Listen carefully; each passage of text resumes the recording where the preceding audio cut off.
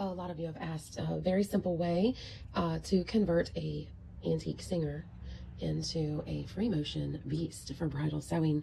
You just unscrew these and remove this. And then these right here attach the feed dogs. So you can see where I started unscrewing it. You unscrew these 2 screws. If you're having trouble, using a longer screwdriver always helps with getting those tight screws unscrewed. Just take the screws out and then lift the feed dogs out. Put your plates back in place. Now you can applique some lace onto tulle. We have the thread tension set to 0, just as loose as can be. And then don't forget, I do have the presser foot raised, so that way there's even less pressure on the work. I can just kind of freely move it. It is called free motion stitch after all.